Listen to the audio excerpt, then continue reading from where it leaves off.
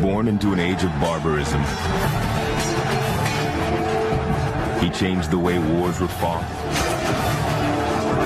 and pushed Rome to the brink of destruction.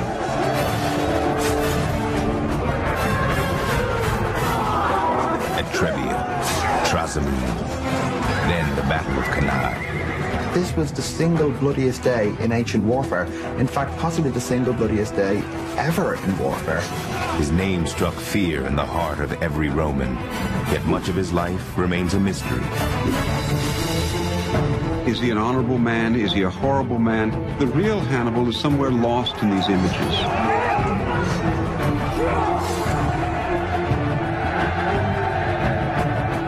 Military genius, monster, legend. Now the true story of Hannibal.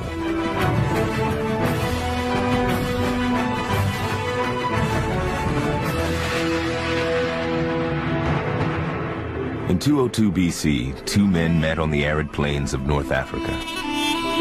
There, the Carthaginian general Hannibal and the Roman consul Scipio discussed prospects for peace and the fortunes of a war that had dragged on far too long.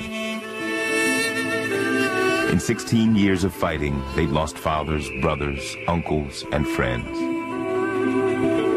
Unable to reach an accord, Hannibal and Scipio parted ways. The next day, the armies of Carthage and Rome would clash in a battle as decisive as it was fierce.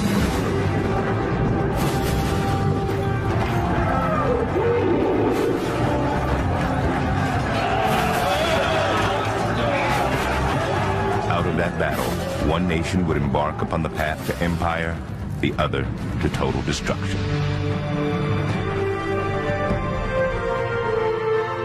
For nearly 2 decades, Rome had been powerless to stop Hannibal's march across Italy.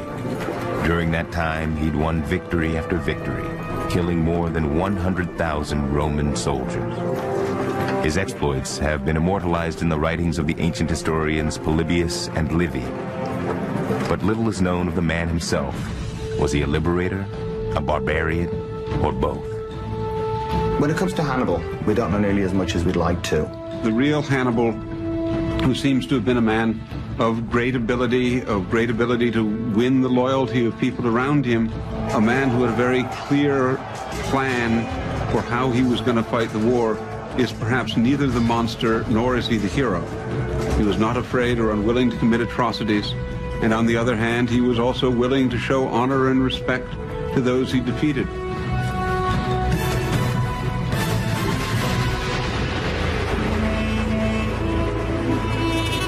Hannibal's homeland, Carthage, was the heart of the Punic Empire. Residing upon the windswept shores of the western Mediterranean, the Carthaginians had dominated sea trade in that part of the world for centuries. The picture that often comes down to us is that of a fairly ruthless trading society, one bent on getting a profit at any cost, and one that doesn't have the same kind of outlook towards their divinities that the Greeks and the Romans had. We have very little in the way of the Carthaginian viewpoint. Most of what we have comes from a Roman perspective or a Greek perspective. Long before Hannibal's time, Rome and Carthage were already bitter enemies. In 264 BC, the two empires went to war for control of the Mediterranean and the strategically important island of Sicily. The First Punic War lasts for over 20 years. It's fought predominantly around Sicily, some of it on land, but the big, decisive encounters of this war are massive naval actions fought off the shores of Sicily. And in the end, it's the Carthaginians who give out and surrender. Both sides are nearly exhausted, but the Romans have just got that little bit extra willpower. After 23 years of war, Rome finally achieved a decisive victory over Carthage at sea and took advantage of the situation to impose humiliating terms upon its rival. Carthage was forced to dismantle most of its navy, forfeit all claims to Sicily, and pay a huge indemnity to the Romans. What really rubs salt into the wounds for the Carthaginians is the way the Romans treat them afterwards. because in all their dealings with Carthage, the Romans make absolutely clear that Carthage is not Rome's equal. As far as the Romans are concerned, you no longer have any rights. Carthaginian general Hamilcar Barca returned from the First Punic War to his family and his impressionable 6-year-old son, Hannibal. During the 20-year conflict, Hamilcar had never been defeated by the Romans, but had only surrendered as a result of the treaty made at home. Hamilcar longed for another chance to fight the Romans. Hamilcar Barca, in many ways, is the bridge between the First Punic War and the Second. He's one of the Carthaginian generals in the First War with Rome. And then at the end of it, he's absolutely convinced he hasn't lost at all.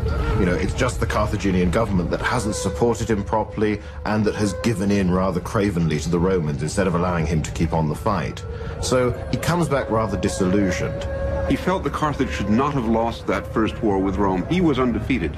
And so he was looking, I think, from a very early moment for a way to get back at Rome to rebuild Carthaginian power. Hamilcar's thoughts of revenge were interrupted when Carthage found itself facing a mutiny at the hands of its own army. Unlike the Greeks and Romans, the Carthaginians did not use their own citizens to fight in their army. Instead, they hired mercenaries from all over the Mediterranean. Hamilcar himself had commanded 20,000 of these professional soldiers while fighting in Sicily during the First Punic War. After the war ends in 241, he sends them back to North Africa. And he had made numerous problems during the course of the campaign about the money that they would get after it was over, the other benefits that they would win. But now, once they get back to North Africa, the Carthaginian government unwisely decides to try to lowball them by giving them less money than they had previously been promised. The mutinous army laid siege to Carthage and blockaded its port. Hamilcar must now crush the very men he'd commanded in Sicily. Hamilcar was quite ruthless towards them, and the story goes that when he captured any of them, he either put them to the sword at once, or he bound them and flung them under his elephants to be trampled to death. And that was meant to be a warning to everybody else.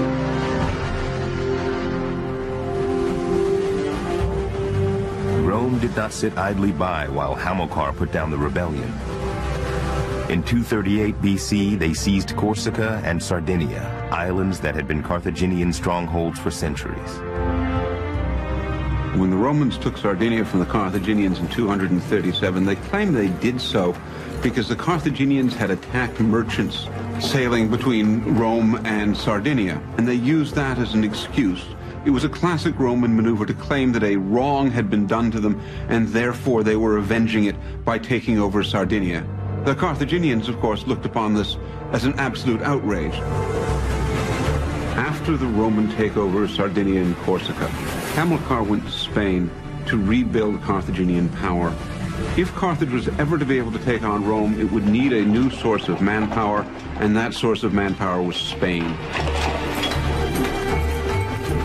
Carthage had long established colonies there, and Hamilcar went there to make those stronger and to be able to create a military base.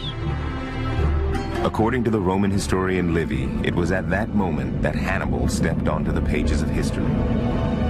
Hamilcar was about to carry his troops over into Spain when Hannibal, then about 9 years old, begged to be allowed to accompany him. Whereupon Hamilcar, who was preparing to offer sacrifice for a successful outcome, led the boy to the altar and made him solemnly swear with his hand upon the sacred victim that as soon as he was old enough, he would be the enemy of the Roman people.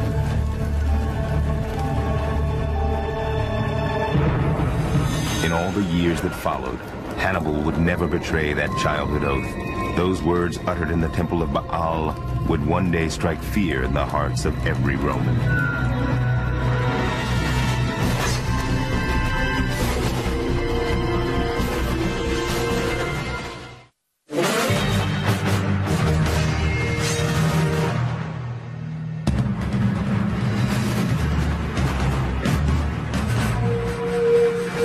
In 237 BC, Hamilcar Barca set out to rebuild the finances and army of war-torn Carthage. The Romans had cut off their old sources of manpower and money. Now the Carthaginian general looked west to Spain.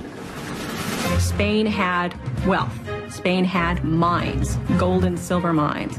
Spain also had manpower that had proven itself in terms of military skill and zest, I guess, for warfare as well. Carthaginian control in Spain was a mixture of diplomatic and military activity. Carthaginians preferred to build up a system of alliances whereby local chiefs would contribute troops to the Carthaginian army. If people were found to be uncooperative, then military force would be used.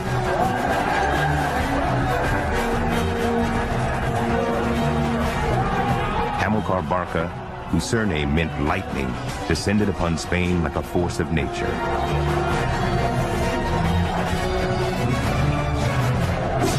The Greek historian Polybius later wrote of Hamilcar's exploits.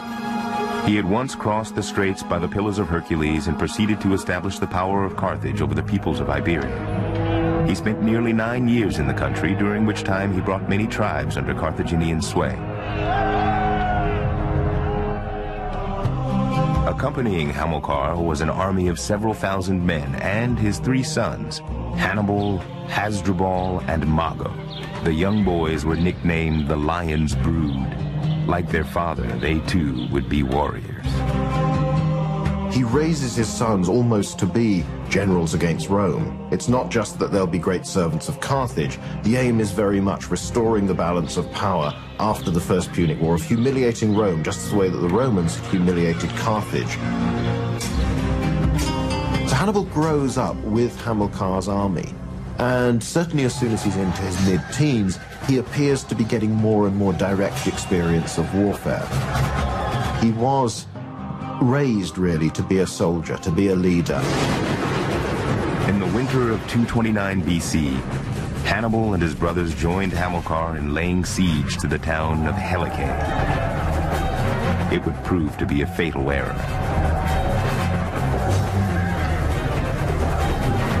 During the fighting, a local Spanish chieftain and his army arrived under the guise of allying themselves with the Carthaginians. But at an opportune moment, the Spaniards ambushed Hamilcar and his troops. The general sent his sons safely off in one direction while he led his attackers in another.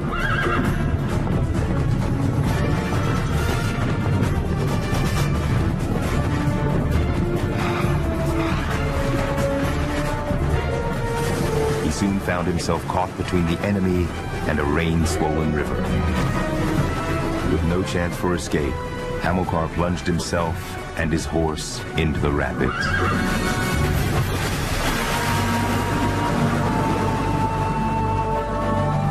Thus ended the life of Hamilcar Barca.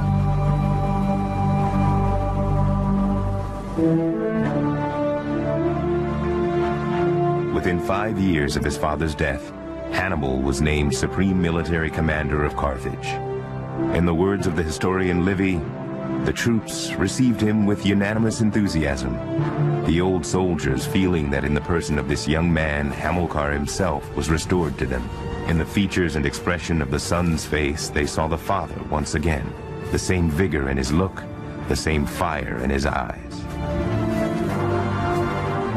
In this picture, Hannibal reminds the men of his father. He's very active. He's first into battle and last out of battle. He lives the same life as his men. He puts on no airs. And he is able to show that he has all the makings of a leader. The army acclaim him as general, and then the civilian authorities in Carthage, far away, accept this appointment.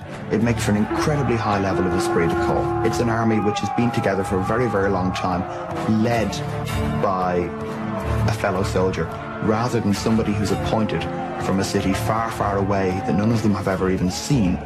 In many ways, he's a truly multinational leader. He's more Spanish than he is Carthaginian. He's got very strong connections with all the different nationalities in his army. But at the same time, he seems to never forget the fact that he is a Carthaginian. The years following Hamilcar's death proved fruitful for the Barcids as they founded the city of New Carthage. minted coins bearing their own likenesses, and added thousands of loyal new soldiers to their army. Spain itself is going to be useful as a base, but it's even more important as a source of military manpower and of the wealth to support that army. You can get the money that you need to pay your soldiers. You can get the grain that you'll need to feed them. And you've got a land base that, as will ultimately be shown, allows you to reach Italy and threaten the Romans in their own heartland. The Romans were uncomfortable with this and sent embassies to find out what was going on. Eventually they signed a treaty. The treaty said the River Ebro would become the northernmost limit of Carthaginian interest in Spain, and the Romans would not be interested in going south of that.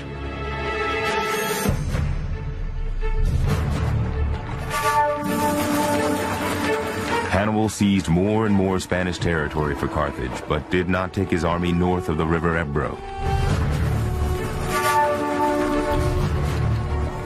Yet when he returned from an expedition in the autumn of 220 BC, he found 2 Roman envoys awaiting.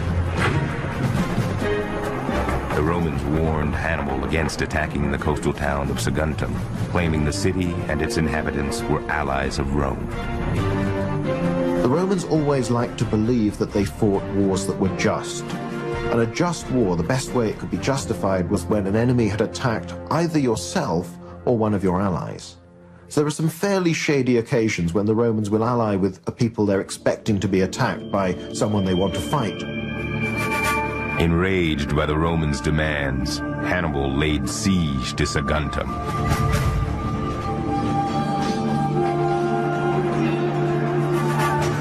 It's quite a brutal affair. Whilst this is happening, the Romans send an embassy to him to tell him to stop. Saguntum is allied to Rome, therefore, if you attack Saguntum, you're attacking us, and we'll know what to do about it. Hannibal ignores them. He could have laid off the Saguntines. He knew perfectly well what the consequences would be. In this case, the leader of the Roman embassy, who's a chap called Fabius Buteo, gives the Carthaginian Senate a clear choice. He's demanded that they've either got to condemn Hannibal and arrest him, hand him over to the Romans for punishment for this act of war against the Roman state, or they've got an alternative, they'll have to go to war with Rome. So Fabius stands up in the Carthaginian Senate and he says that within the fold of my toga, I can give you either peace or war. And at this point, the Carthaginian senators bellow out, then we'll have war, and Fabius says, so be it. This is how this major conflict going to tear the Mediterranean world apart begins. Hannibal now had what he wanted. War with Rome.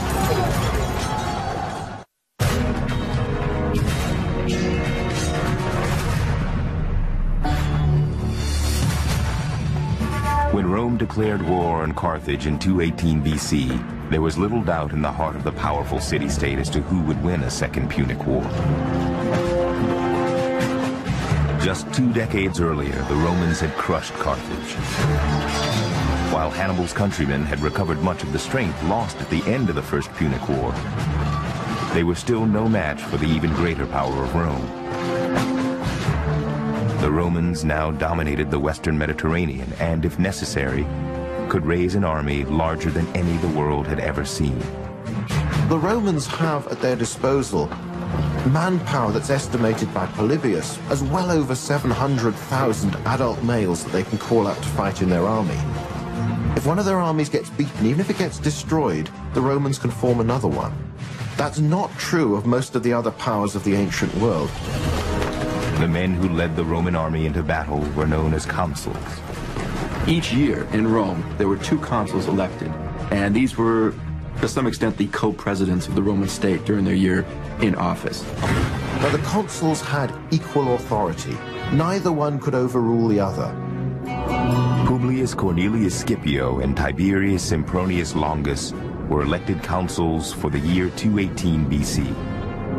Both were confident that Carthage and its young leader Hannibal posed no real threat to Rome. The Romans in 218 planned to behave as Romans always did. They had 2 armies, 2 consuls. One consul would go to fight Hannibal in Spain, would beat the man who'd started the war. The other consul would go to Sicily and from there launch an invasion of North Africa, go to Carthage itself, and would fight and destroy the Carthaginian Senate that had approved Hannibal's action and allowed the war to begin. So the Romans think very directly. They go straight for the jugular from the beginning. What rather surprised them was that in this case, so does Hannibal. Hannibal did not fear the Romans. The young general's confidence was bolstered by a massive war chest and an army of 100,000 men who would gladly die for the brilliant young commander. Well, they know each other, they trust each other. This is a tough, integrated fighting unit. Hannibal leads in a very charismatic fashion. It looks as though he's almost like a king in this army. One very important difference about the Carthaginian army under Hannibal and the Roman army, at least at the beginning of the Second Punic War, was the fact that Hannibal's soldiers spent all of their time training for war or all of their time fighting. They were professional soldiers. Rome's soldiers are citizen soldiers. They are amateurs, essentially. And this is going to give Hannibal's men a huge advantage. Another key component of Hannibal's army were 37 African elephants. Carthage had borrowed the idea of elephants as weapons from Alexander the Great. They're almost like tanks. To people who've never seen an elephant before, having one elephant or a dozen elephants or more bearing down on you is a terrifying sight. This thing is massive. It's bigger than anything you've seen before. It's coming straight at you. It's trumpeting. It's strange. It's noisy. It's huge. It's threatening. It's got these great tusks on it. It's a terrifying thing. And in some cases, armies that had never been tested by elephants before and had never seen them before would simply flee at the sheer sight of them and run away. A superior army and a herd of elephants, however, would not be enough to defeat Rome, the greatest power in the Mediterranean. Victory would require a battle plan both bold and brilliant. Hannibal would take the fight right to the heart of Rome. That means that he's got a problem. He's got to get his army from Spain to Italy so that he can actually fight this war with a hope of winning it rather than simply staving off defeat. With the Carthaginian navy in ruins after the First Punic War and no naval bases in the Mediterranean, invading Italy by sea was no longer an option. Which means he's got to think about it the other way around, which is going by land. That means he's got to launch a major expedition, carry out this mammoth march before he actually arrives in Italy. So it's a massive task, and it's something that did rather surprise the Romans. In the spring of 218 BC, Hannibal set out for Italy with 100,000 men and 37 elephants. Ahead lie 1,000 miles of rain-swollen rivers, mountain ranges, and warring tribes.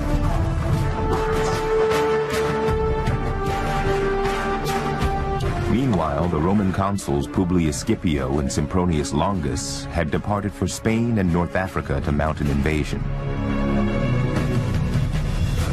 En route to Spain, Scipio docked at the Rhone. There, he received word from his scouts that Hannibal's army had entered southern France. Scipio waited at the mouth of the Rhone in the mistaken belief that Hannibal was coming to fight him. Instead, Hannibal slipped past the Romans and continued his march north to Italy. And this is crucial. Had Scipio been able to block Hannibal there or somehow trap him in Spain, the history of the war might have been completely different. Hannibal narrowly avoided the Romans en route to the French Alps, but he faced one more hurdle, transporting his elephants across the Rhone.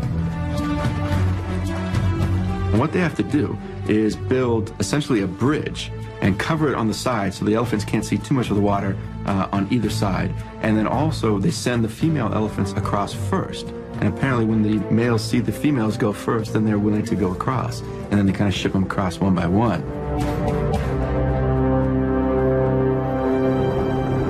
All that lay between Hannibal and Italy, the perilous French Alps.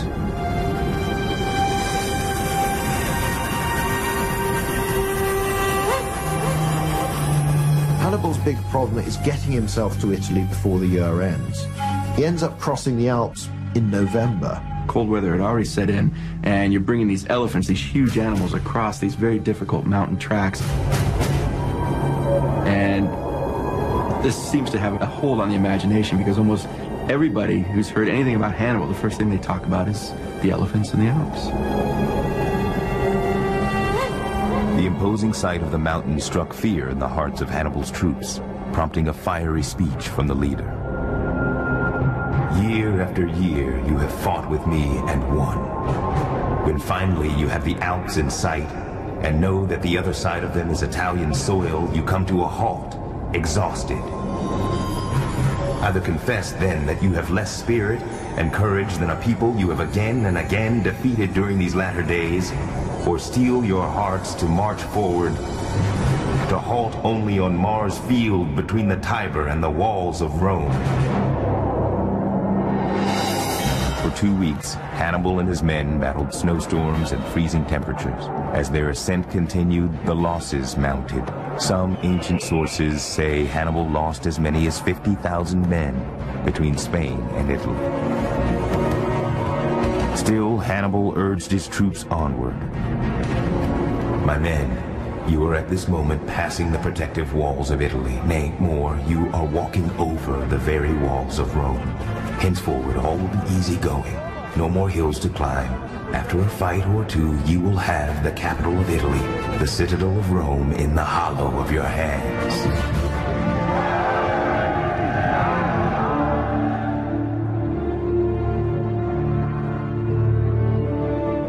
After 4 months in northern Spain and 15 days in the French Alps, the Carthaginian army finally reached the Po Valley in northern Italy.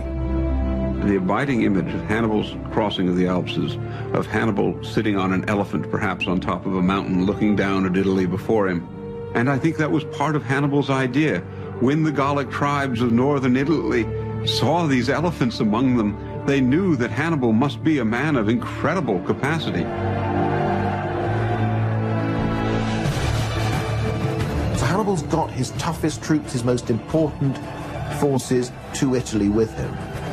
A commander who was less talented, less determined, less charismatic probably wouldn't have got his army there at all. Certainly in a state where it can take on the Romans and fight them. Word of Hannibal's arrival would soon reach the consul Scipio. War was at Rome's doorstep.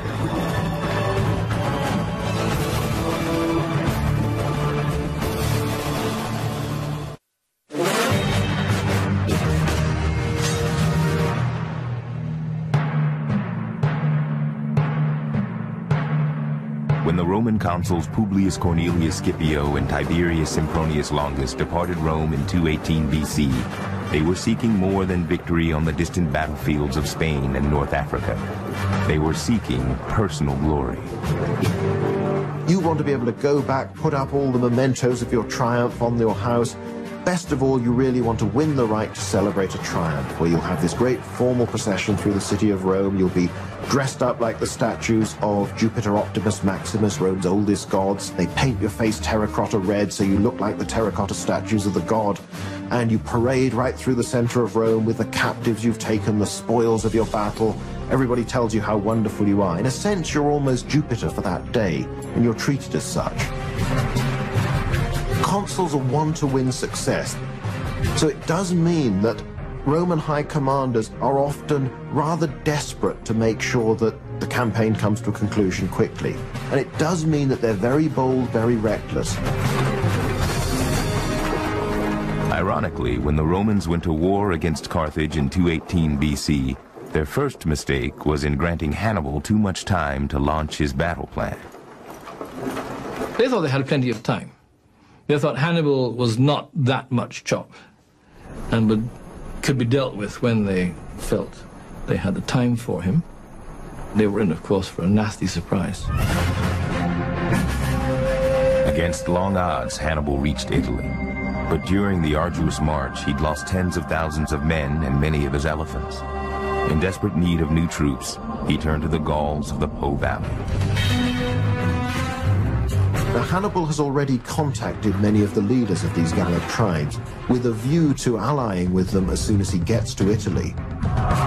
Also known as Celts, the Gauls excelled in hand-to-hand combat, favoring a double-edged long sword. Their reputation was one of ferocious and fearsome warriors. Polybius tells us they even go into battle naked, screaming in their languages, terrified the poor little Romans. They hated the Romans. The Romans had defeated them in battle only 7, 8 years earlier. Hannibal was playing on the Celtic desire for revenge. And all of a sudden, Rome is finding her two most dangerous enemies joining forces against her. It's very clear that the Second Punic War is going to be a life or death struggle for Rome. Hannibal had a master strategy. He would win Gallic tribes and Roman allies over to his side by defeating the Romans in battle after battle. With its sources of manpower depleted, Rome would have little choice but to surrender to Carthage. Hannibal himself presented his invasion of Italy as a war of liberation.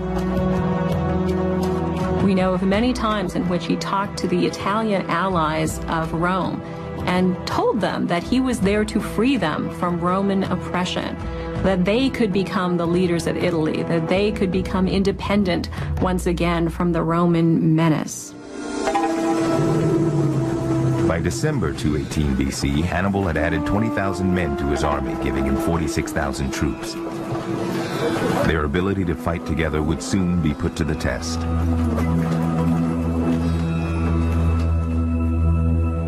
When the Roman general Scipio learned that Hannibal had crossed the Alps and was already laying siege to Italian cities, he was astounded, but unimpressed. I want to find out if during these last 20 years the Earth has suddenly produced a new race of Carthaginians, or if they are still like those whom you ransomed at Eryx for 18 denarii a head. I want to know if this man Hannibal can substantiate his claim to be the rival of Hercules, or if he has just been left by his father as a tax-paying underling or even as a slave of the Roman people. With those words, Scipio set out to teach the young Carthaginian general a lesson.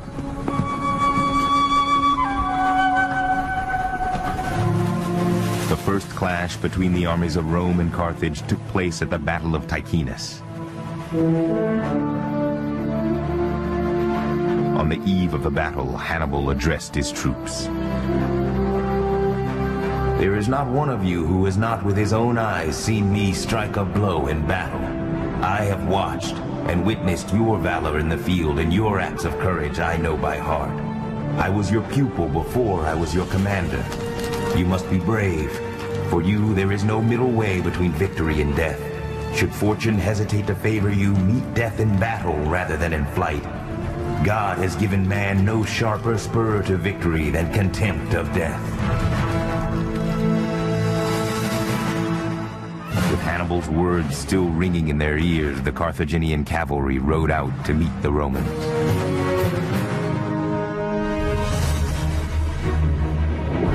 So what you have is Hannibal and 6,000 of his cavalrymen meeting up with Publius Cornelius Scipio, his cavalry, which was much less numerous and not as effective, and some of his lightly armed troops. Now Scipio jumps into this battle, expecting it to be relatively easy. Armed with little more than small shields and light spears, Hannibal's Numidian cavalry wrought havoc upon their less experienced foe. Eventually, the Roman cavalrymen broke and fled. Only a few remained behind to fight with Scipio. The Roman general was gravely wounded in the fighting and would have perished on the battlefield had it not been for the courage of his 17-year-old son, Scipio the Younger. He sees his father wounded in the battle. He charges out alone at first, to go rescue his father. Supposedly he shamed the other cavalrymen into joining him to helping him rescue his father. He's able to pull him out of the fight. The younger Scipio would not forget what he had witnessed at Ticinus. But there was little time to linger on his father's defeat.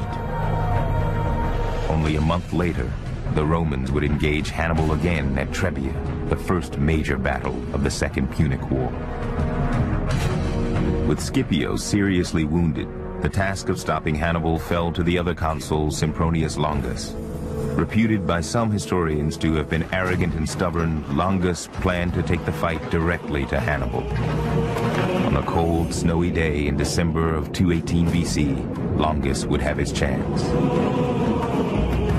The Battle of Trebia is the first time that he comes up against an entire Roman army. So you have, on the Roman side, a chap called Sempronius Longus, who has only got a couple of months left of his term of office as consul, so he really wants to fight a battle. If he can get the glory of having beaten Hannibal, ending this war, that'll be a terrific achievement for the end of his 12 months of office. So he wants to get this over with before a successor arrives and takes all the credit.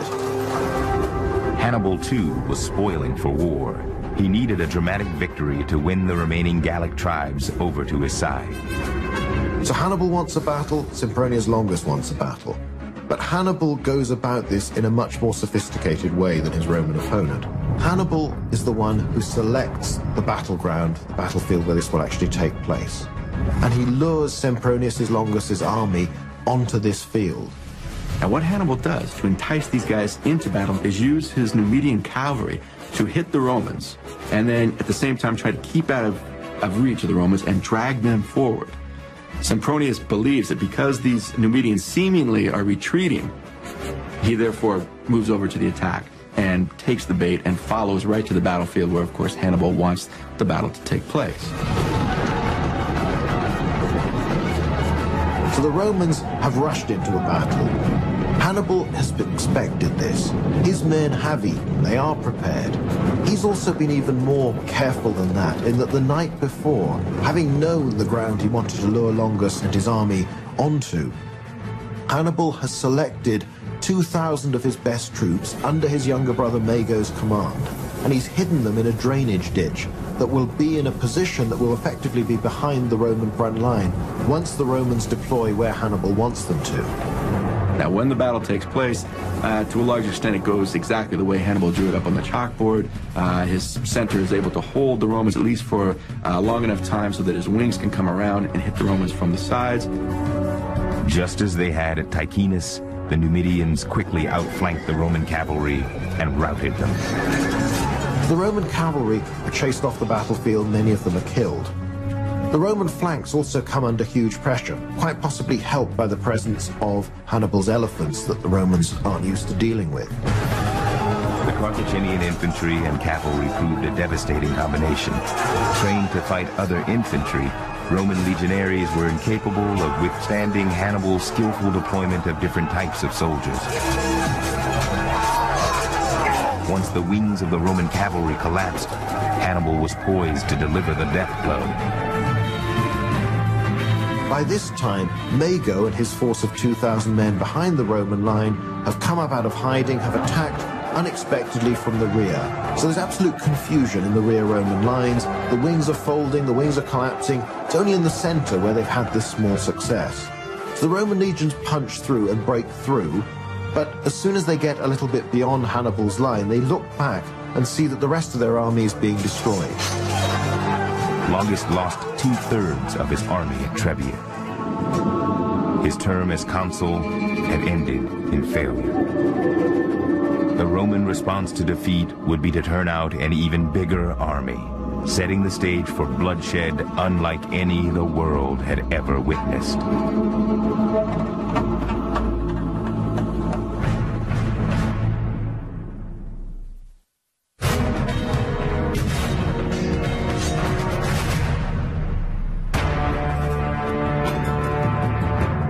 Following his victories at Ticinus and Trebia in 218 BC, Hannibal and his army departed the Po Valley and marched south to the region of Etruria.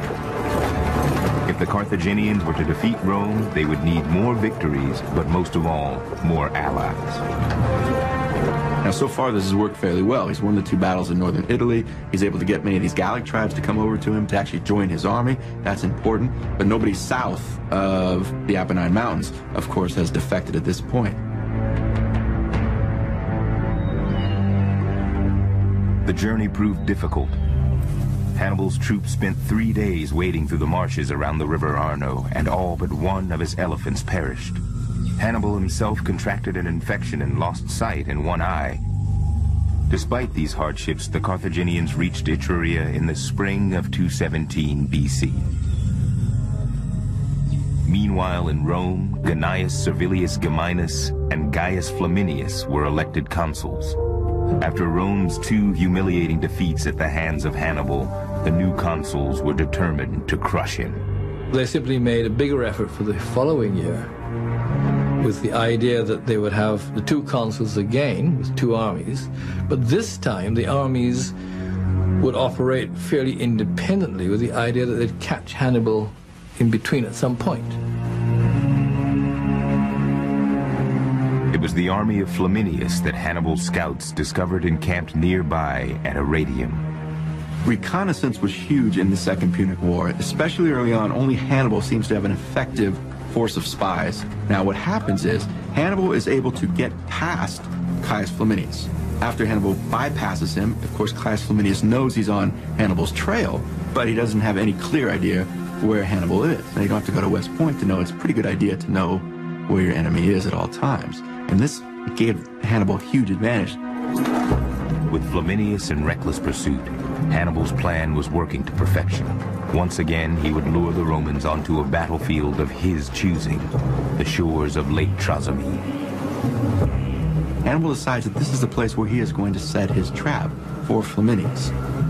The Carthaginians encamped along the northeastern edge of the lake. Unbeknownst to the Romans, sometime during the night, Hannibal covertly moved most of his forces into the hills above the lake's north shore. Following morning, the hills are shrouded in mist, and the Roman troops approach the lake. All they can see is a force of Carthaginians on the far side of the lake. The Romans think the Carthaginians are trying to escape from the Roman forces. So the Romans speed up and start to move after them. This is all exactly what Hannibal wants, for the Romans to think that his unit of troops on the far side of the lake is in fact the tail end of a retreating Carthaginian army. It's nothing of the sort. It's only one small part of an army, most of which is hidden in the hilltops around the lake.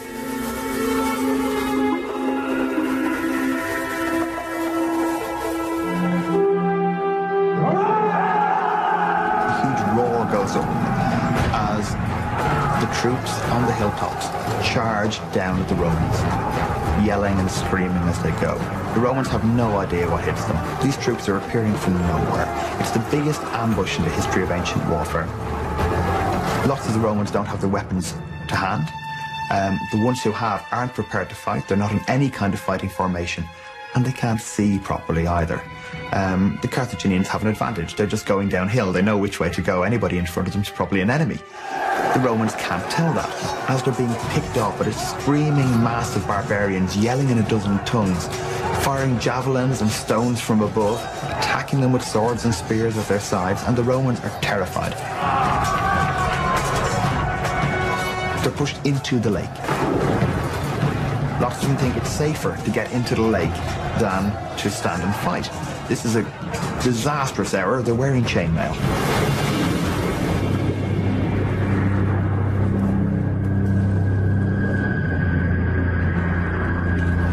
Thousands of Romans must have drowned in the lake in a desperate attempt to get away. It was, without a doubt, one of the most nightmarish days in Roman history. When the mist over Lake Trasimene lifted, 15,000 Romans were dead, including the consul Flaminius. 2,500 Carthaginians had also perished in the fighting.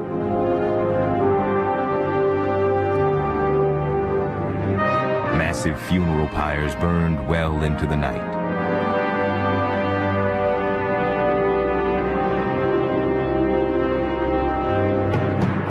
When the news of the Battle of Lake Trasimene finally makes itself to Rome, supposedly one of the praetors, who's a city official, got up on the rostra, which is the big stage in the forum, the center or heart of the city, and he tells the people, very short and to the point, we have been defeated in a great battle.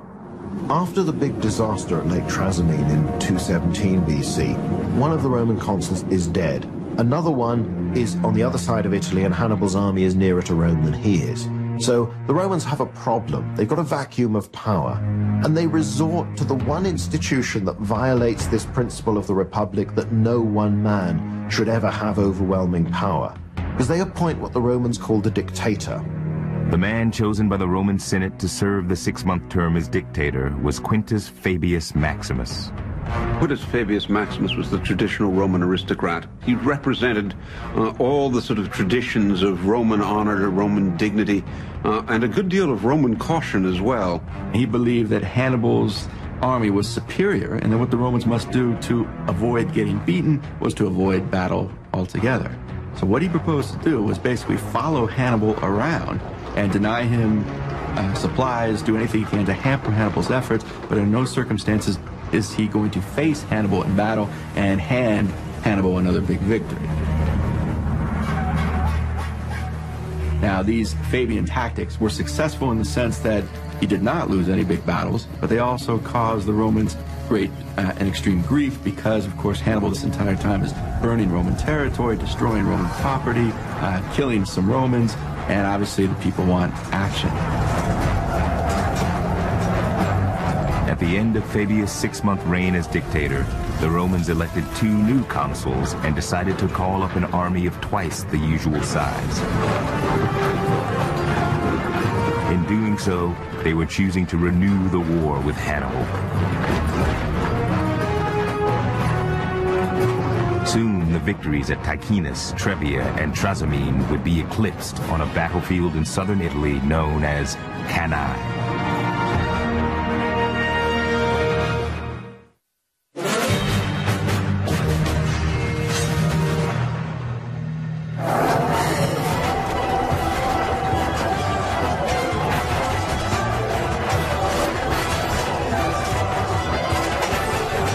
Following Hannibal's victory over the Romans at Lake Trasimene, the Carthaginian army roamed the Italian countryside unchecked.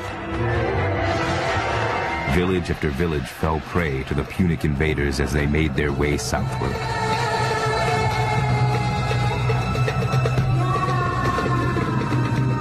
After a string of defeats, the Romans had chosen to avoid a pitched battle with Hannibal. The Republic could ill afford another devastating loss. Instead, they waged a war of attrition, hoping to deny Hannibal's army food and supplies. By June of 216 BC, Hannibal's capture of the all-important supply depot of Cannae brought about a dramatic shift in Roman strategy. The Romans would no longer seek to avoid Hannibal, they would destroy him. Drawing on Rome's tremendous manpower, the Senate mustered an army of 88,000 men. It was very clear that the Roman people had decided that this was the year the war should be brought to an end. You do not raise an army that large unless you intend to use it, and to use it quickly. You cannot supply that number of people in the field. They have got to go out and seek decisive battle. In late July, the massive army set out for Cannae. As he had at Ticinus, Hannibal would face the combined armies of both consuls, Lucius Aemilius Paulus and Gaius Terentius Varro. Now, under most circumstances, the 2 consuls would go off and each lead an army and go off and fight in different theaters of operations. It's only when the enemy is really powerful, really threatening, that you send both consuls to the area. When you do that, the 2 consuls have equal authority, which means normally they come to an arrangement so that one holds office on one day and then his colleague takes over for the next day. So on alternate days, each consul will have power. Now, in a campaign, that can obviously give Roman strategy, Roman planning, a rather sort of spasmodic effect, in that you've got 2 individuals, perhaps with different ideas, maybe conflicting ideas, who are controlling the army's fate. Varro supposedly wanted to fight a battle against Hannibal, whereas Paulus wanted to avoid battle unless it was under extremely favorable circumstances. When Roman forces arrived at Cannae in late July, the circumstances appeared to favor them. They outnumbered Hannibal's army of 45,000 men by nearly 2 to 1. Encamped on a hillside overlooking the Alphidius River, Hannibal showed little concern for the Roman army laid out before him. And one of his officers, a chap called Gisgo, is supposed to look at these and comment on just how many of them there were. Hannibal is said to have said, "Well, yes, you've noticed that, Gisgo, but of course, amongst all those men, there's not a one called Gisgo," just implying that somehow the Carthaginians were special, that didn't matter how many Romans there were, we're just better. Hannibal's confidence was not misplaced, a fact underscored by a Roman description of his army. To look at them, one might have thought the Africans were Roman soldiers. Their arms were largely Roman, having been part of the spoils at Trasimene and some too at the Trebia.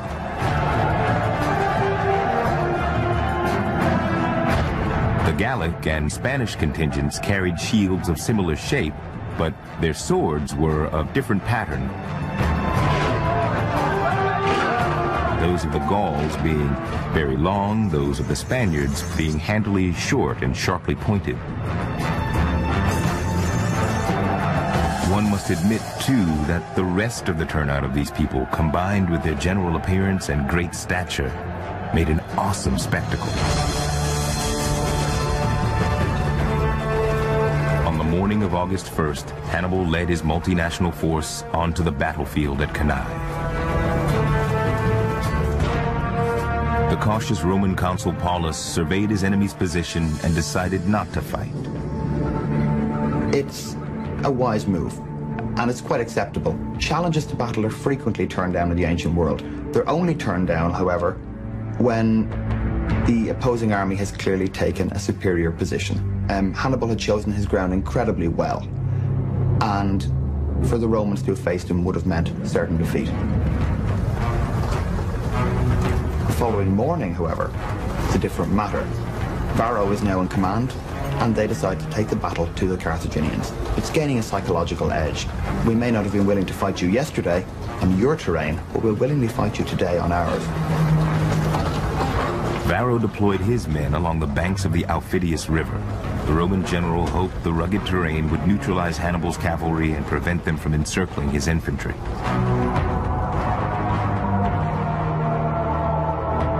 Under the relentless glare of the August sun, the Romans lined up in their standard formation.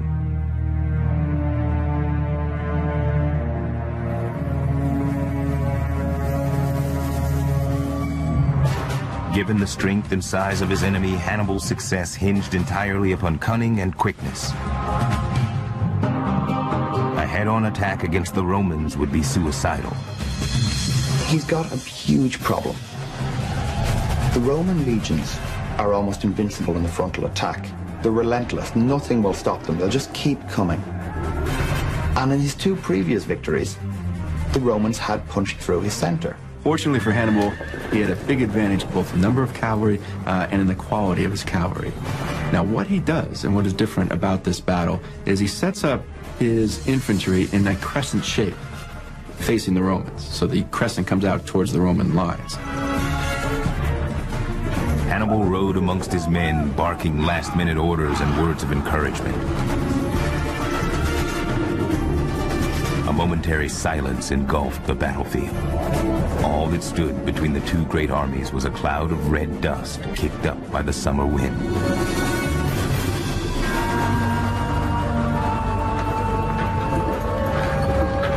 The Romans approach in a very slow, methodical fashion. They're clashing their shields and spears together. The idea is to generate fear in the enemy. Suddenly, a hail of Roman spears rained down upon the front line of the Carthaginian army. The Roman center pushed forward, an indomitable force. The Romans keep pushing, and the crescent becomes flatter and flatter, and then eventually turns inside out as the Romans are being pushed into the formation.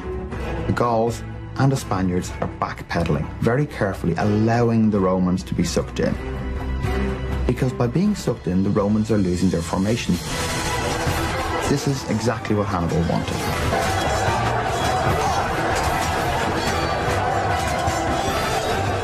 On the left flank by the river, Hannibal's officer Hasdrubal led the Carthaginian cavalry to a quick victory against their Roman counterparts.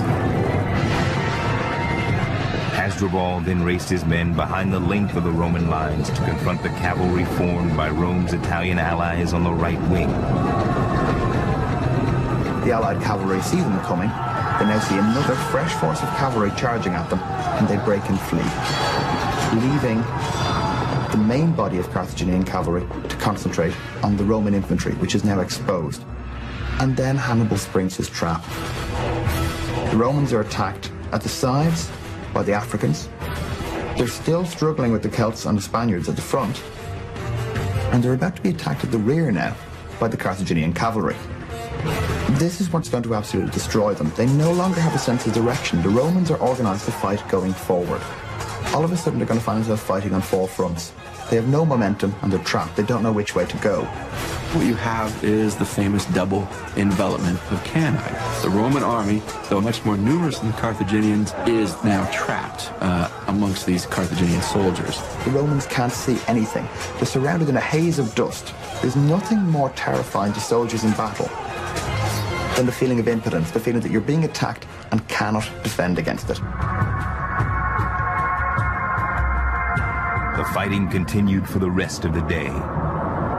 When the dust cleared, 50,000 Romans lay dead. This was the single bloodiest day in ancient warfare. You've got a field which is probably 2 miles wide, maybe 3 miles deep, and covered in blood and corpses and screaming, moaning, dying men.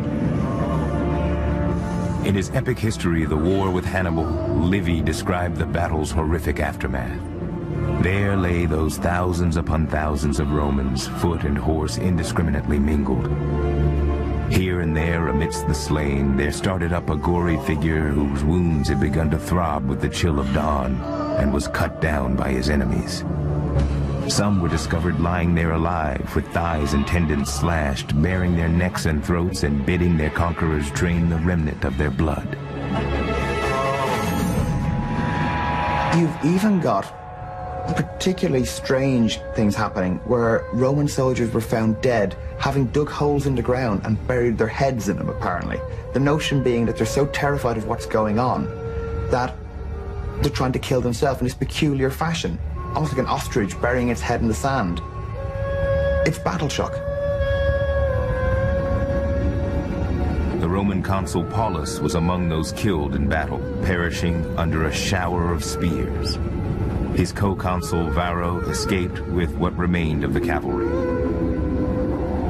The younger Scipio, now an officer, also survived the battle. Just 2 years earlier, he'd rescued his father at Ticinus and fought in the Battle of Trebia. After witnessing the carnage of Cannae, he would be a sworn enemy of Hannibal for the rest of his life. The Roman would never forget the brutality or the brilliance of the Carthaginian commander.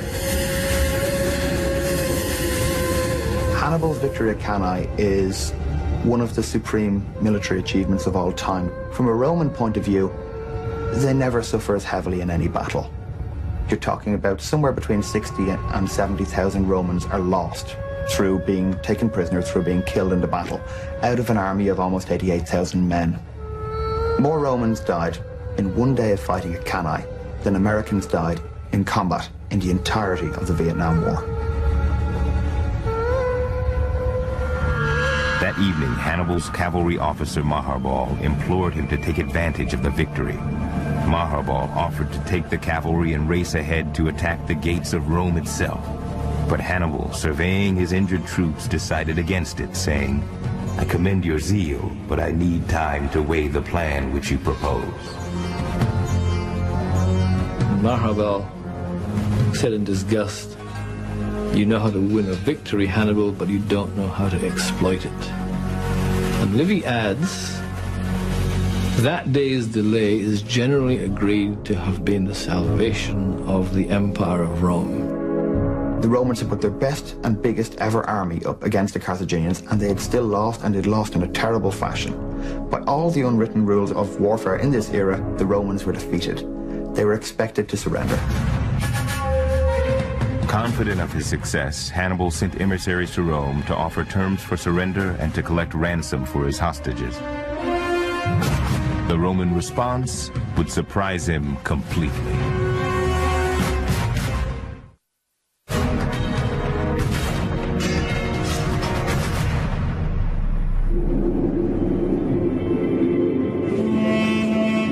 In just 2 years, the Romans had lost 3 major battles and more than 100,000 men at the hands of Hannibal. Following the Battle of Cannae, Hannibal's youngest brother Mago returned home where he offered Carthaginian leaders an impressive display of his brother's victories.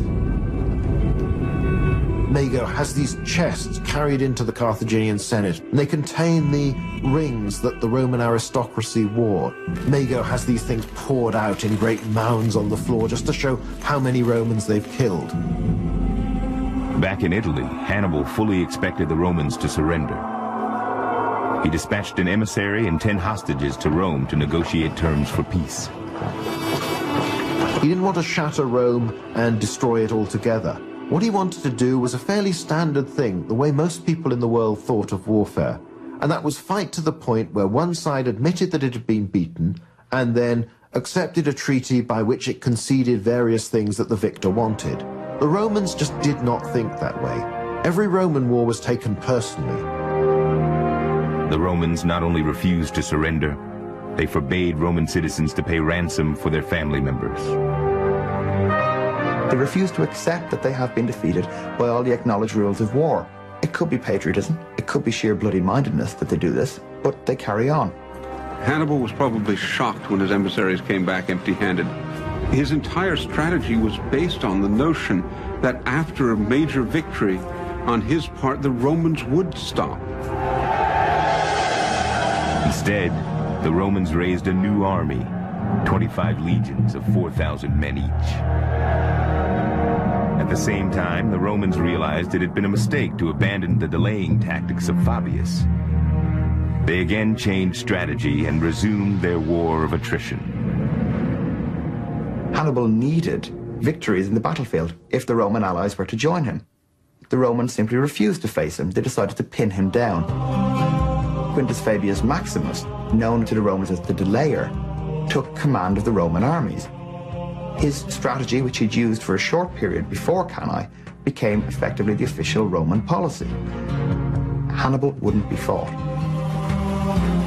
But changes in strategy weren't enough in the panic after Cannae. The Romans were convinced that they had lost the favor of their gods. They must make amends. The Romans sought to make things right with the universe by doing whatever it took to make things right with the gods again. 2 Vestals were accused of unchastity, and it was thought that this had somehow added to the failure at Cannae. One of the Vestals was buried alive, as was the tradition for dealing with an unchaste virgin. The other one had conveniently committed suicide. In the wake of the loss of the Vestals, we have a very unusual ritual being performed by the Romans. The sacrifice of 4 people by being buried alive to reestablish a good relationship with the gods.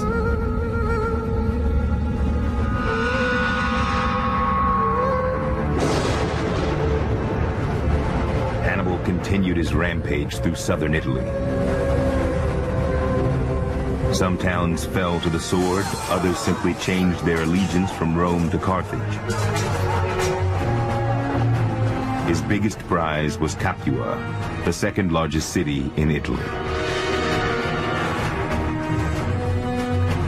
Hannibal's grand plan to isolate Rome appeared to be working. By 212 BC, he controlled much of southern Italy. But not all Italians viewed the Carthaginians as liberators. Many saw them as murderous barbarians.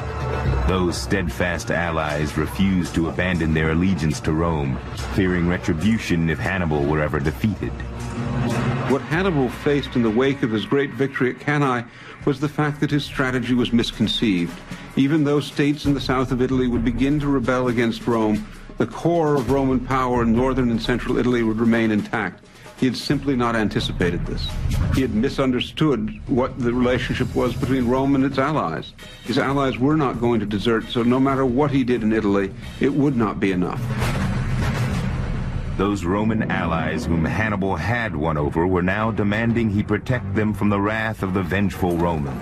He would now be forced to fight a defensive war. All of these communities that have defected to Hannibal, supplied him with soldiers, then start crying out to Hannibal, it's because of you and because of what we've done, the Romans are coming for us. So Hannibal has to rush from one crisis to another. A critical turning point came in 211 BC when the Romans laid siege to Capua. Unable to lure the Romans into an open battle, Hannibal was powerless to break the siege. He responded with a breathtaking gamble. Hoping to draw the Romans away from Capua, he marched his army to the gates of Rome. The Greek historian Polybius later recounted the horror of that day. When the arrival of his army was reported, a wave of fear and panic swept through the city, for never before had Hannibal approached so close to the capital. The men therefore immediately manned the walls and occupied the commanding positions outside the city, while the women made the rounds of the temples and besought the gods to protect them, sweeping the pavements of the shrines with their hair, as is their custom at moments when extreme peril threatens the country. Hannibal's arrival at the gates caused great alarm, but it was 5 years too late. In the time since the Roman defeat at Cannae, the Republic had recovered both in spirit and strength, leaving Hannibal in a purgatory of sorts. The Roman army could not forcibly remove him from the outskirts of the city, yet he lacked the equipment and manpower to lay siege to Rome. In a show of disdain for Hannibal, the Roman Senate auctioned off the very land on which the Carthaginian army was camped, at full price. Hannibal retreated to the southeast. Over the next several years, the Carthaginians fought and won small skirmishes against the Romans, but only seized one port city on the opposite side of Italy from Spain. For all intents and purposes, Hannibal was cut off from his homeland and much-needed reinforcements. Hannibal had become a chronic problem for the Romans, but a manageable one. Whilst the Romans don't beat him, successively over the years they do pen him more and more tightly into an increasingly small corner of Italy. With Hannibal bogged down in Italy, the Romans expanded their battle against Carthage to new theaters throughout the Mediterranean. Through having these series of proxy wars, Spain, Sicily, Sardinia, southern Gaul, Italy, Illyria, the war starts to look as though it's kind of a first world war. It's taking place everywhere in the Mediterranean. It will eventually take place in Africa as well. Hannibal's brother Hasdrubal fought the Romans in Spain, and his army was destroyed. With the Barcid stronghold now in the hands of the enemy, he assembled a small army and made his own crossing of the Alps. Hasdrubal arrived in northern Italy in early 207 BC and hoped to soon meet up with his brother. But the Roman army was waiting for him. Hasdrubal's force is very quickly cornered by far superior Roman forces and is simply destroyed. It's cut to pieces in a very short time. Now, Hannibal only finds out that his brother was in Italy at all when the Romans, having beheaded his brother, throw the severed head over the rampart of his camp in southern Italy. I think Hannibal was probably shocked by the treatment of his brother's corpse, but it must have brought it home to him that he had no hope of winning. There was no Carthaginian armies to come from Spain. There was certainly no Carthaginian army to come from Carthage. He had to win this war, or at least survive in this war, purely with the troops he then had. It was quite clear that wasn't going to be enough. In 204 BC, Hannibal received an urgent message from Carthage. His home city was under attack by the Romans. Hannibal departed Italy for North Africa to fight a battle that would decide the fate of Carthage and the entire Western world.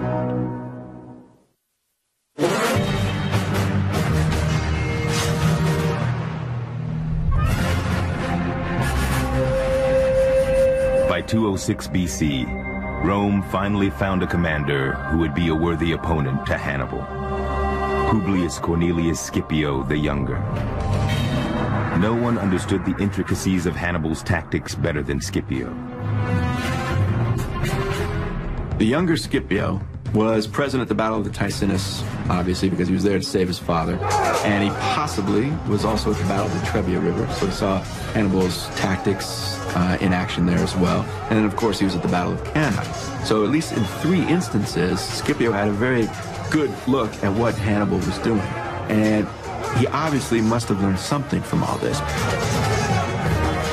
A year after his father and uncle were killed leading the Roman armies in Spain in 211 BC, the 25-year-old Scipio was chosen to succeed them. The young general immediately set to work revamping the Roman army. Roman tactics prior to that have been very straightforward. They've been little more than attack, pause, allow fresh troops to replace the initial troops, and then attack again. Scipio's not doing that. Scipio's maneuvering very carefully. And you can actually trace this tactical development from Hannibal's father through Hannibal to Scipio himself. Over the next 5 years, while Hannibal was pinned down in southern Italy, Scipio conquered all of Spain for Rome. What Scipio had done was really to wage the war in Spain that Hannibal had hoped that he was going to wage in Italy. Scipio returned to Rome in 206 BC as a conquering hero.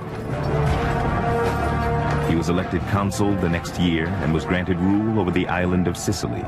There, he was reunited with veterans he'd fought with at Cannae. After Cannae, the troops that had survived the battle and had escaped were seen as cowards. And the punishment for fleeing, the punishment for surviving the battle, was to be basically sent on active duty forever. They were sent to Sicily and there to stay for the duration of the war. When Scipio arrives in Sicily, he's ready to lead them to Africa in what will be an opportunity to have their revenge for the defeat at the hands of Hannibal over a dozen years earlier at Cannae. In the early summer of 204 BC, Scipio and an army of 17,000 men set sail for North Africa. Scipio lands and demonstrates just how much the Romans have learned since the beginning of the war, how much more effective they are as an army, and how much more skillful their commanders like Scipio are.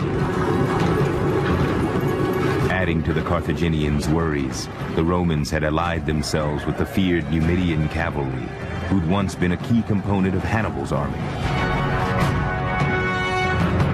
Scipio easily defeated the Carthaginian forces in North Africa.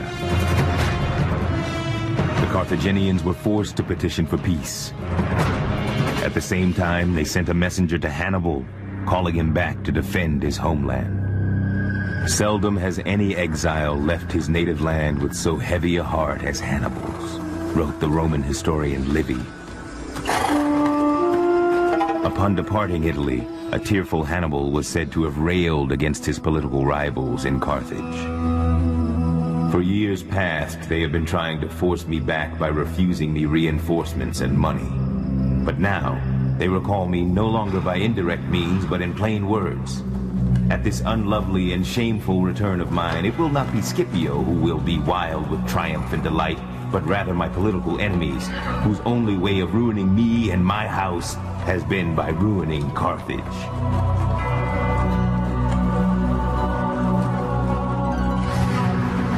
Hannibal reached Carthage in 203 BC. He was accompanied by 15,000 of his veteran soldiers. Men Livy described as an army toughened by hardships almost beyond human endurance, drenched 1,000 times with Roman blood, and carrying with it the spoils not of soldiers only, but of generals. About a third of the army is made up of his veterans from Italy. The other soldiers in his army are relatively recent recruits. They are not as well trained, they are not as experienced as his veterans, and he is unable apparently to mold them into a cohesive whole like he had with his old army that had been in Italy. A year after his return, Hannibal led his men on a 5-day march to the North African city of Zama. With the fate of Carthage hanging in the balance, Hannibal sent a message to Scipio calling for a meeting. Scipio accepted.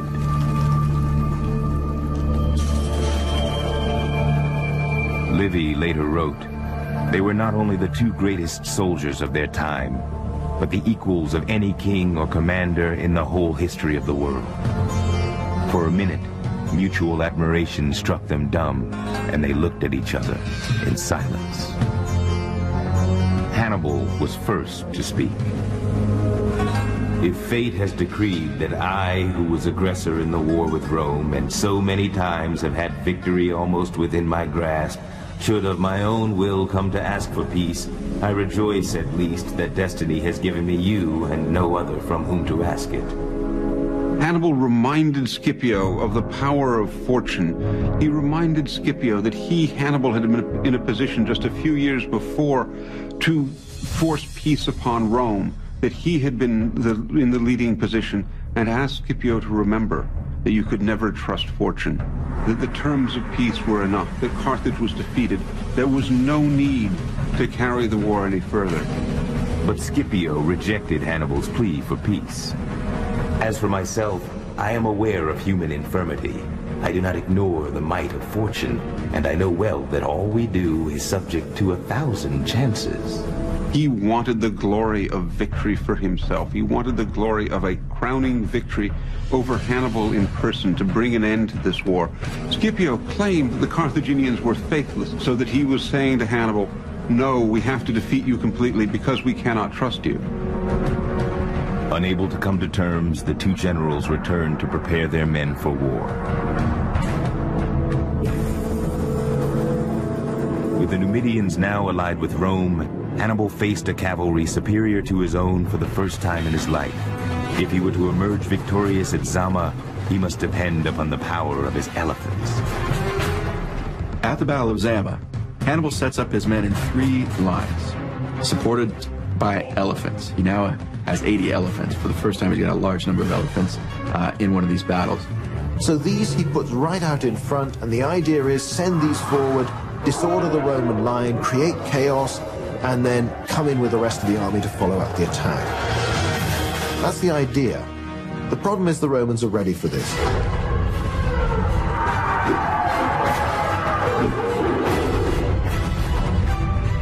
Scipio had lined up his men to create separate channels, essentially, which would allow the elephants to go through.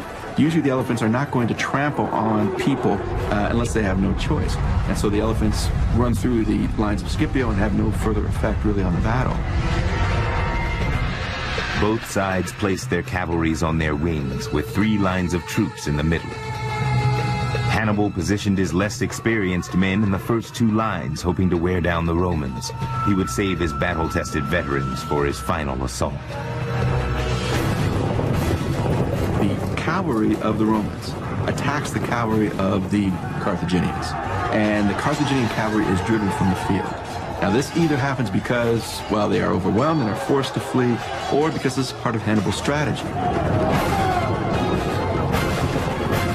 They may have wanted to drag the Roman cavalry off the battlefield and hope that these guys would chase the Carthaginians and would not be a factor in the battle itself.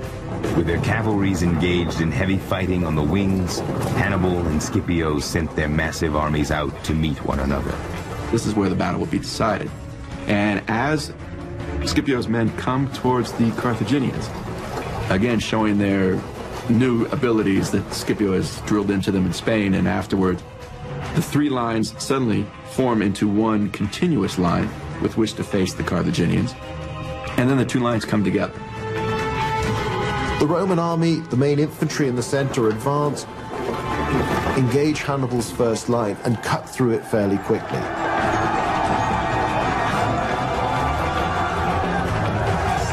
That first line of Roman troops is then able to go on and beat the second Carthaginian line without having to call on significant numbers of the second or third lines of the Roman army.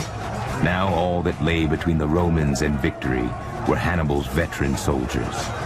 The same men who routed the Romans at Cannae 14 years earlier. The time to settle old scores had arrived. The battle goes on long enough for Scipio's cavalry to return from their pursuit to come in behind Hannibal's infantry, do to them what Hannibal had done to the Romans at Cannae, and then it's all over.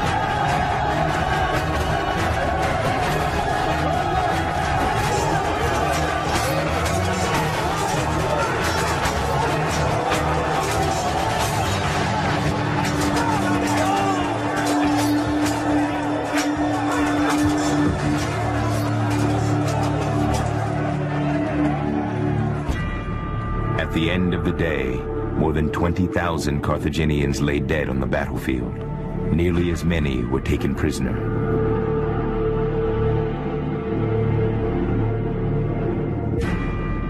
From that day forward, in honor of having defeated the great Hannibal in North Africa, Scipio would forever be known as Scipio Africanus, the first Roman general ever to be named for the people he conquered. For Hannibal, surrender was the only option. Carthage accepted the terms demanded by Scipio. She would give up her claim to all the lands occupied by Rome, surrender her elephants and what was left of her fleet, recognize the rights of Rome's new allies in Africa, and pay Rome reparations for the war. The terms were not as harsh as they might have been, but Scipio lacked the manpower and time to destroy Carthage outright. After the Battle of Zama, Scipio was faced with the fact that his command was about to come up. He wanted the glory both of having defeated Hannibal and of having brought the war to an end. So if he didn't make terms very quickly with Carthage, then his successor would be the one responsible for the peace. Out of respect for his opponent, the victorious consul allowed Hannibal to go free. If you brought Hannibal back as a captive and strangled him in the Tullianum the way you might do another defeated leader, the myth of Hannibal would be gone with Hannibal. He would not be this great evil genius who Rome had confronted and Rome had defeated. Not seeing Hannibal made him all the more potent a myth in the Roman imagination.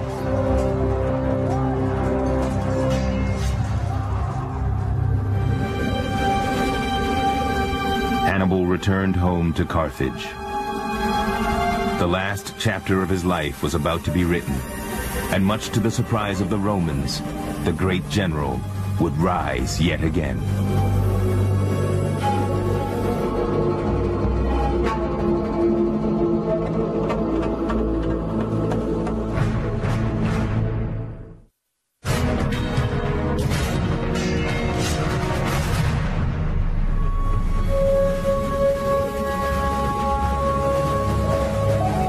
With the end of the Second Punic War in 201 BC, Hannibal returned to Carthage.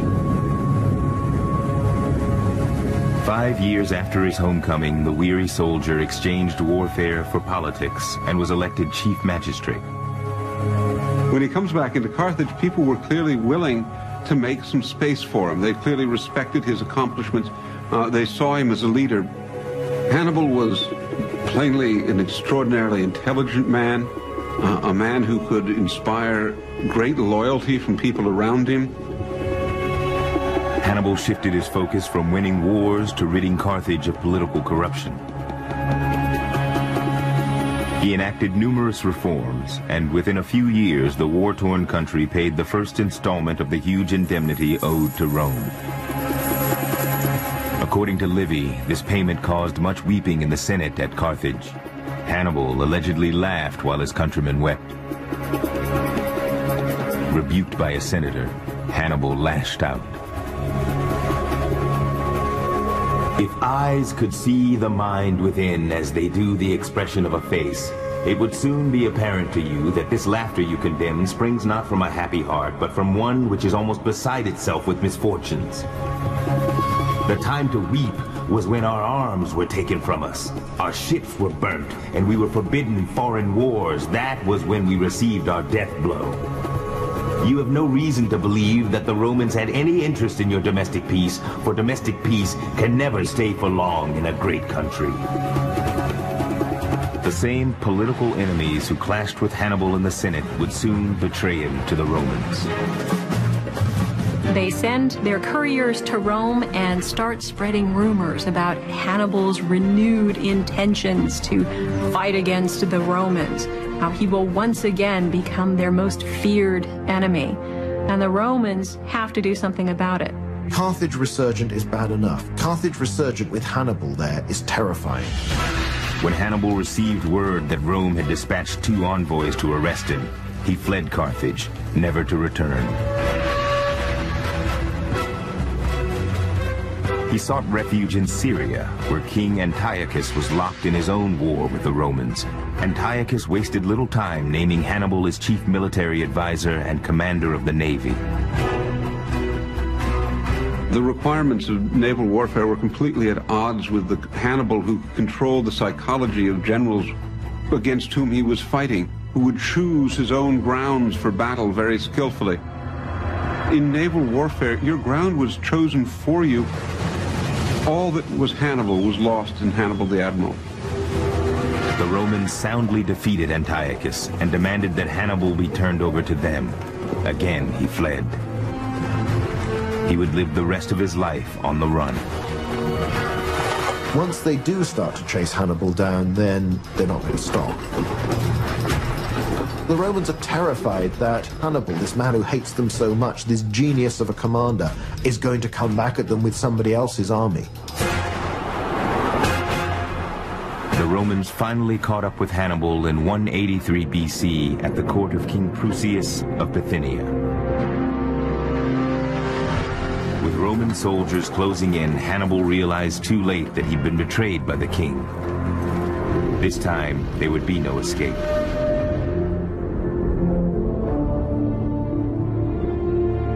His last hours were spent in his bedchamber. It was there that he mixed the poison that would take his life. Let us ease the Romans of their continual dread and care, who think it long and tedious to await the death of a hated old man. Like his father Hamilcar, Hannibal had chosen suicide rather than dishonor at the hands of his enemy, denying the Romans their ultimate victory.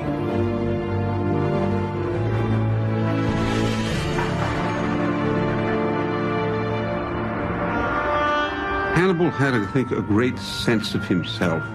He was not going to allow himself to be humiliated at the end of his life. And he was, at that point, a very old man. He was in his 60s at the time that the Romans came for him in the court of King Prusias. And he wanted to die with his honor intact.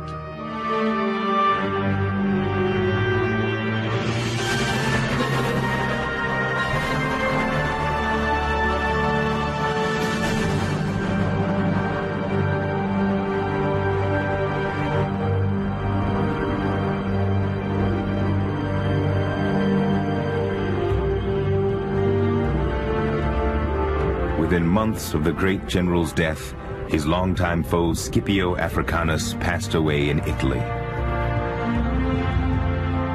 It really was the end of a generation when the two of them left the world at roughly the same time. The real living presence of the Second Punic War died with them.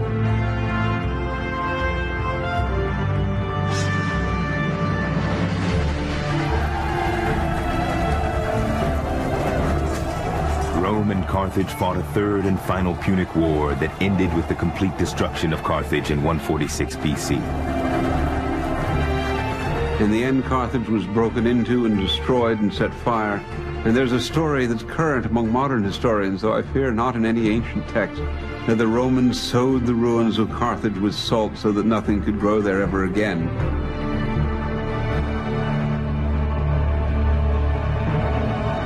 With its greatest enemy destroyed, Rome grew from an Italian city-state into a colossal empire that would dominate the world for the next 500 years. Reduced to ruins, Carthage and its history were lost forever. But the vanquished empire's greatest general lived on in the writings of Roman historians. Livy and others painted a portrait of Hannibal far different from the man who had given fallen Roman officers proper military funerals and who had rid his own government of corruption. They portrayed the Carthaginian as a cruel and greedy tyrant who was godless and built bridges made of dead Roman soldiers. Is he an honorable man? Is he a horrible man? The real Hannibal is somewhere lost in these images. I think Hannibal's most extraordinary qualities are his intelligence, resourcefulness, courage, determination. He may be driven by hatred as well, Is he a Carthaginian hero, or is he somebody who's driven purely by desire for revenge? Certainly that's what the Romans would like us to think. They don't like him. Occasionally there's a grudging admiration for him, but they don't tell us anything nearly as much as we'd like.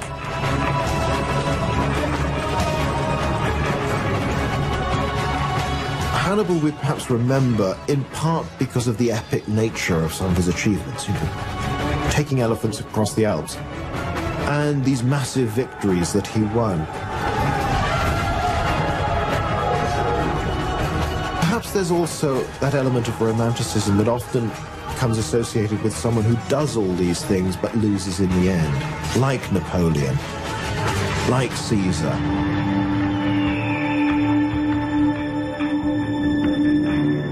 A man's heart may well long for victory rather than for peace. I better understand the aspiring spirit than the politic brain. And once on me too smiled such fortune as is yours. Nonetheless, if in prosperity the gods also gave us wisdom, we should consider not only what has happened in the past, but what might happen in the future. To ignore all else, I alone am sufficient warning of what fate may bring. The Earth is quiet for now. We've been hit before, and there's more out there. An asteroid rocking this planet, imminent. If a super tornado were to hit downtown Dallas, forget if. It's more like when. Mega Disasters premieres Tuesday night at 9 on the History Channel.